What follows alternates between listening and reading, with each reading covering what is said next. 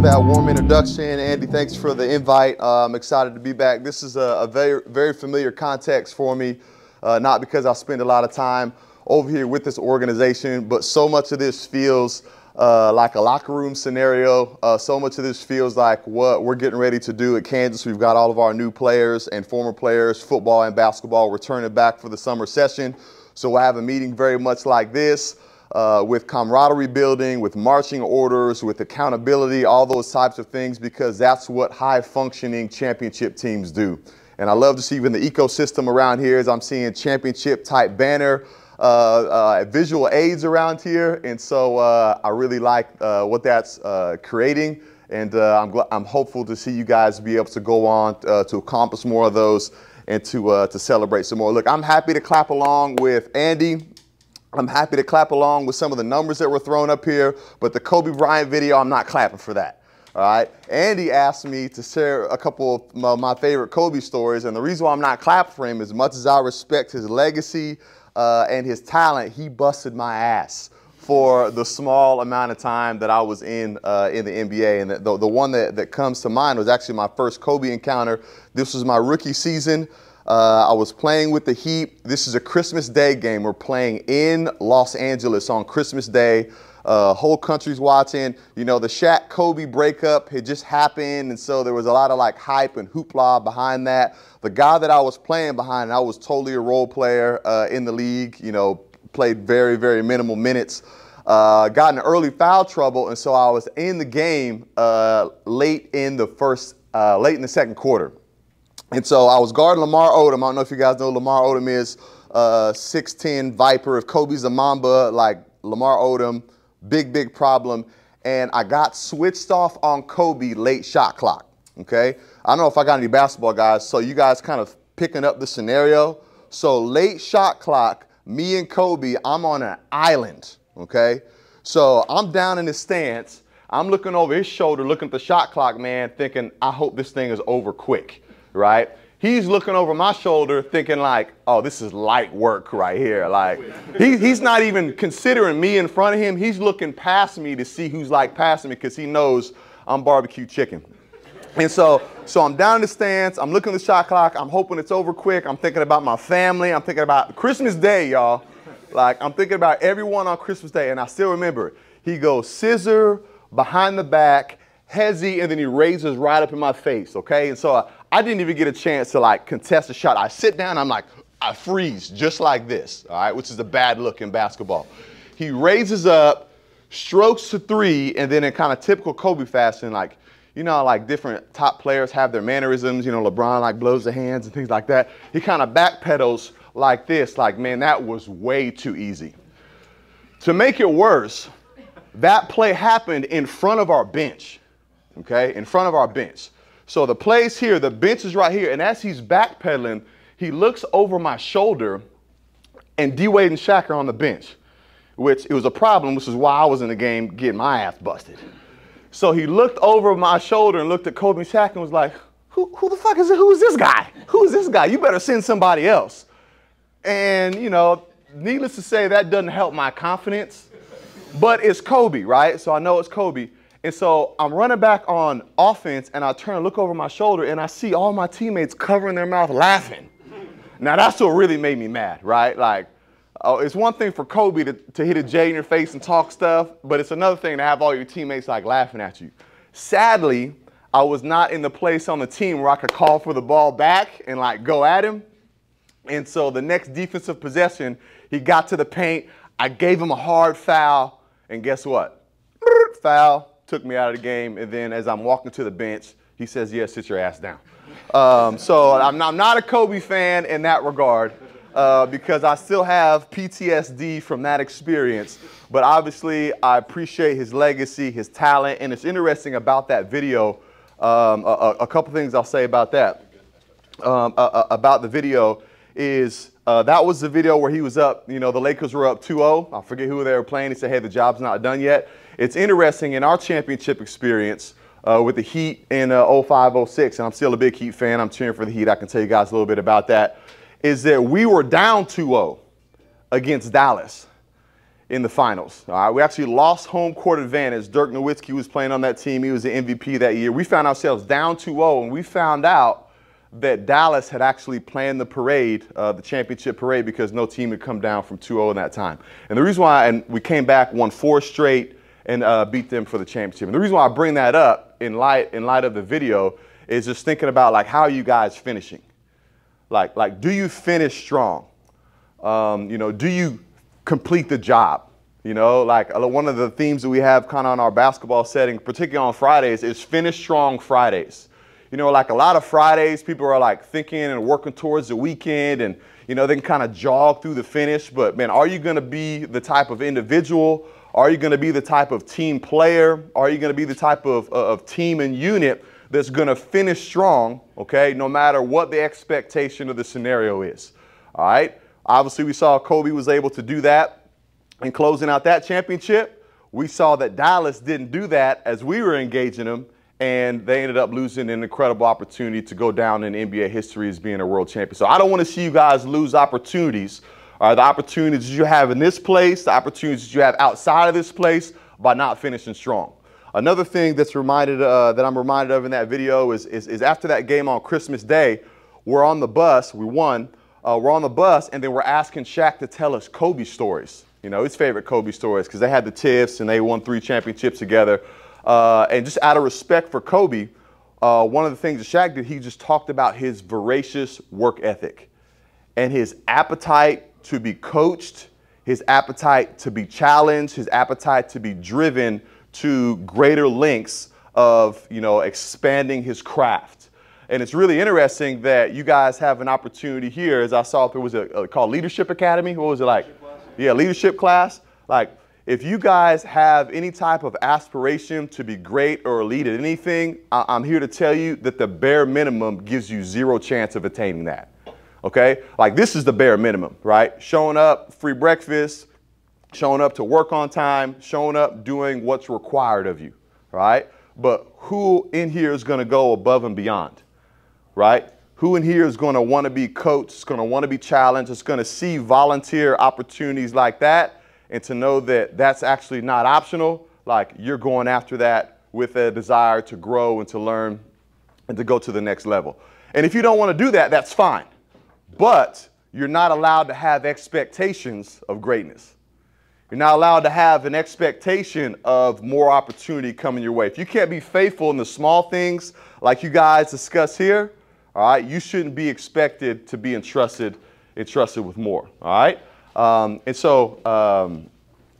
brought a little visual aid here with me, and this is what I really want to talk to you about. It's interesting. I talked about a pilot last time that I was here. I'm going to talk a little bit about kind of some Air Force aircraft stuff here. I actually used to want to be an Air Force pilot, but I grew too much and I can't fit in an airplane cockpit, so I just have to kind of live vicariously through others. And so one of my unique roles, man, I get a chance to be around a lot of incredible leaders. And so at KU during the football season, we have a lot of flyovers. And so one of my roles is I get a chance to host the squadrons that do the flyovers for our games. And just so happens, this was 2 years ago, right before our championship season with men's basketball. One of my favorite planes did a flyover over Memorial Stadium, and it's the A-10 Warthog. Anyone ever heard of the A-10 Thunderbolt, A-10 Warthog? All right, for the military guys out there. Well, the unique thing about that is it has this really cool weapon system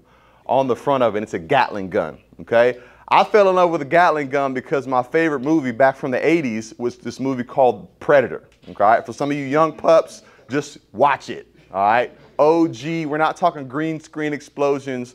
We're talking Arnold, Carl Weathers, muscles, guns, aliens, all that. Just do yourself a favor, check it out this weekend, okay? One of the dudes on that had a Gatling gun. Ever since I saw that, I was like, man, it's my favorite. Anything associated with that, I'm gonna love it. So this A-10 Warthog, all right, has one of the most advanced weapon systems on it. A Gatling gun mounted at the front of the plane, and it shoots 65 rounds of these per second. All right, per second, 65 rounds of these things. All right, that's pretty hellacious, right? I mean, that's unbelievable. And then not to mention, it's got this other incredible arsenal of laser guided bombs and all different types of stuff. So I'm sitting here with these pilots. I'm showing them out on field house. I'm taking them to practice. I'm like a little kid in a candy shop, and I'm just asking them questions. And I ask them this: tell me about the Gatling gun. Tell me some stories of when you've had to use that thing. All right, tell me some stories of the laser guided bombs when you use those type of things. And these are guys that have seasoned multiple deployments, Iraq, Afghanistan. So these dudes have been in the storm when it comes to firefights. And it's interesting. I was surprised and disappointed that they didn't use that thing nearly as much as what I thought they would. And it's interesting because I was like, wait a minute. You mean to tell me that you have one of the most advanced weapon systems in the world and you hardly use it? Like, that does not make sense. What's your job? What's your role on a daily basis? And much to my surprise, they said this. They said, hey, the A-10 Warthog or the A-10 Thunderbolt, like, sure, it's kind of known for having the Gatling gun, but its real use, its day-to-day utility is to fly as low and slow to the ground to draw enemy fire away from the troops on the ground. Okay? All right? You got to fly as low as it can, to fly as slow as it can, and to draw enemy fire away from the troops on the ground. That was its role and responsibility. So in my mind, I'm like, gosh, that's not real sexy. That's not real cool. That's not the biggest opportunity out there. Man, where are the body kills and the gunshots and this and that? And it was really interesting to me because multiple times throughout the history of the military, the A-10 Warthog has been on the chopping blocks for decommissioning. Decommissioning means, hey, this is kind of old and outdated. We don't need that thing anymore. But because, you know, with the onset of new technology, new weapons, drones and things like that. But it's interesting. What keeps the A-10 Warthog in commission? What keeps it in action? What keeps the general command to always step up and say, hey, we need that thing. We can't decommission it. Our troops on the ground want that. And it's because of the role that it plays. It flies as low and as slow to the ground, drawing the enemy fire away from the troops that are fighting on the ground. And so why do I say that? I felt this before, and maybe you guys have too. You're longing for an opportunity to show what you can do. You're longing for an opportunity to be able to use a talent or a gifting that you want everyone to see and to be recognized for. You want your reputation to be elevated, okay? You want to be the hero. You want to come in and save the day, and that's noble, that's natural. But I'm here to tell you, one of the most needed things for all leaders out there, whether it's in family, whether it's in the work environment, isn't for the next guy to be flashy, to be seen, to be recognized, to have his gifting put on display, but it's for a guy that's going to lay his life down, a guy that's going to take the lesser role, a guy that's going to do the things that nobody else wants to do for the sake of the greater team. That's a great example that we see here from those A-10 pilots, their role and their responsibility. For the championship teams that I've been around, every championship team, every championship organization has had more guys on their roster that need to do that than they have superstars. And this is something that's also very important as you guys think about your careers. That keeps you employable more than anything else. Whether it's here or the next job, that helps your family thrive. That helps your leadership grow, that mentality, and that, hey, my daily responsibility, man, it might be to do the things behind the scenes, the things that no one else wants to do so that other people can be safe, so that other people can get the credit, so that the team can accomplish the mission. And so hopefully you guys keep that in mind as you guys are, in a sense, deployed here today and this weekend, that's not only what this company needs from you, but it's also what can help you grow and thrive as individuals as well. And I've seen that play out in every area of my life. I've seen it play out in the championship teams that I've been around, and I want to see that play out in your guys' lives as well. All right, so remember that as you guys are thinking about those things that you don't want to do, or you guys are thinking about the things that are required of you that you're not going to get credit for. they are valuable. It adds value to your life, and it adds value to this company and what they're trying to do. All right, so you guys do that? All right, take that out there to the streets, okay? All right, I'll open it up. You guys got any questions? I can tell more basketball stories, more leadership stories. I'll open up to a little bit of Q&A.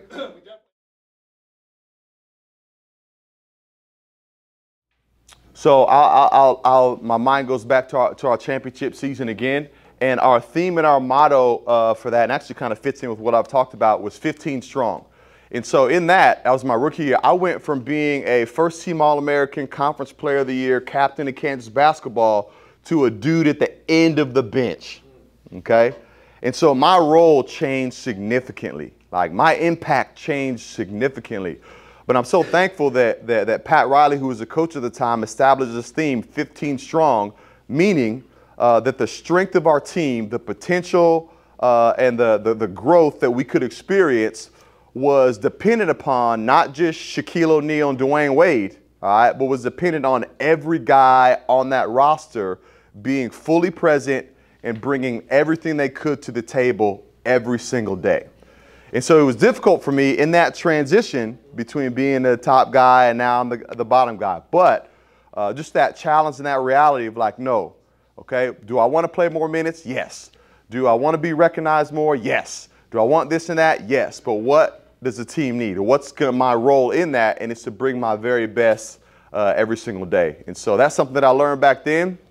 And it really helped us to overachieve and accomplish some great things during that stage in our life. And we still have that motto. That motto is actually written on the championship ring. We had a little reunion about 2 years ago, kind of celebrating that. And that's really all we talked about. And it's interesting that as we won, as we were spraying the champagne and celebrating and all of that, it had less to do about the trophy we got or the bonus that we were going to get or being champions. It was thinking about that, man, that mindset that we embraced, it worked. That mindset and the pain and the suffering and everything that we had to go through, it was worth it. And so as you guys think about those things you guys have to deal with on a daily basis, man, double down on that. And I'm here to tell you that it's worth it and that stuff works.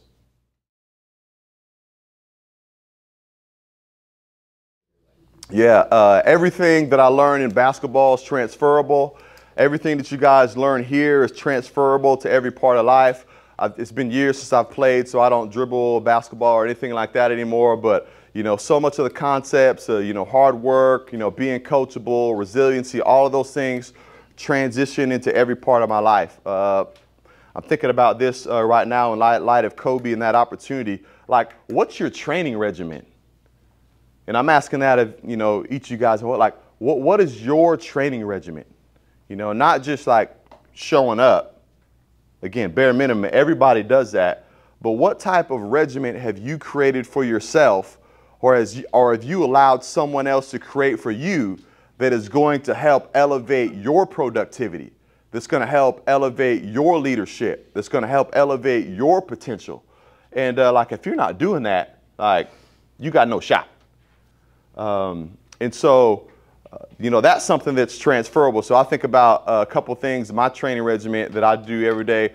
One thing that I want to do every day is I want to make sure that I do something that makes me want to quit. And then when I get to that threshold and wanting to quit, I say, to hell with that. I'm not quitting. I'm doing more. All right. That's the kind of training regimen. You know, that I love that you're being challenged to take notes here. Another training regimen that I have is being a lifelong learner. You know, finish school and degrees and all that stuff, that's fine. But I'll never outgrow being a lifelong learner. It's June. I've been married 17 years. My wife and I have 5 kids. Every June, I hunker down in light of Father's Day, and I'm going to read or do some type of material that helps me be a better father. And I kind of have check marks like that each month. That's the kind of training regimen that, you know, that I go through, a lifelong learner. Hey, what are you learning? All right, what are you reading? What type of content are you consuming? All right, is it just something that's going to entertain you and you know, cause you to laugh, which, I mean, that's okay.